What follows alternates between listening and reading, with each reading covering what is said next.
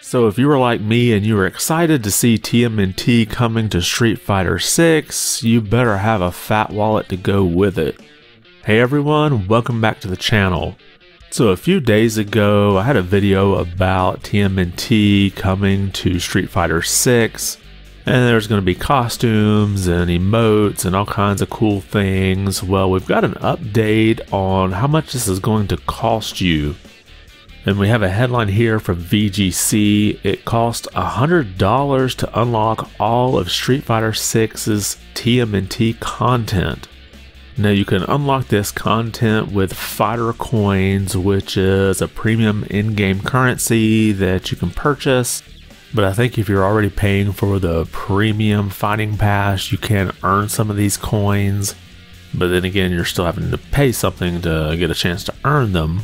Now the article goes through the various prices of things, like some of the accessories and sticker sets, but just to get an idea of how much it would cost for one of those turtle costumes, it'd be 750 fighter coins, which pretty much breaks down to about $15 just for one turtle costume. So if you wanted to buy just the 4 turtles and nothing else, that would be $60. And again, a reminder here, these are not characters that you play in the game. These are just costumes, so they don't have their own move sets. And I think it's kind of a shame that these are going to cost this much. I imagine maybe in a month or two they might put them on sale. Maybe they're just trying to get people who just impulsively buy them, or maybe they've already cashed in and got a bunch of fighter coins and want to spend it on something.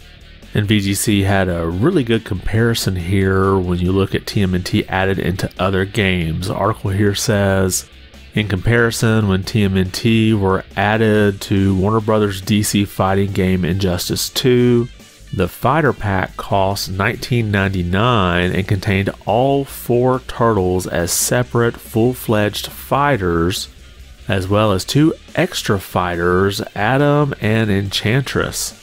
So while I was looking forward to playing as one of the turtles in a costume that's probably going to play as Ken or Ryu, I just can't justify this cost. Now, maybe if they put it on a sale for like maybe say 90% off, I might consider it.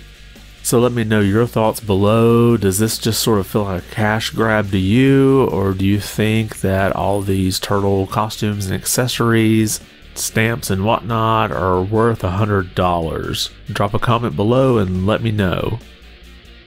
And if you liked the video, be sure to give it a thumbs up, and if you haven't subscribed yet, consider doing so. It really does help the channel out quite a bit. I want to thank you for watching, and be good.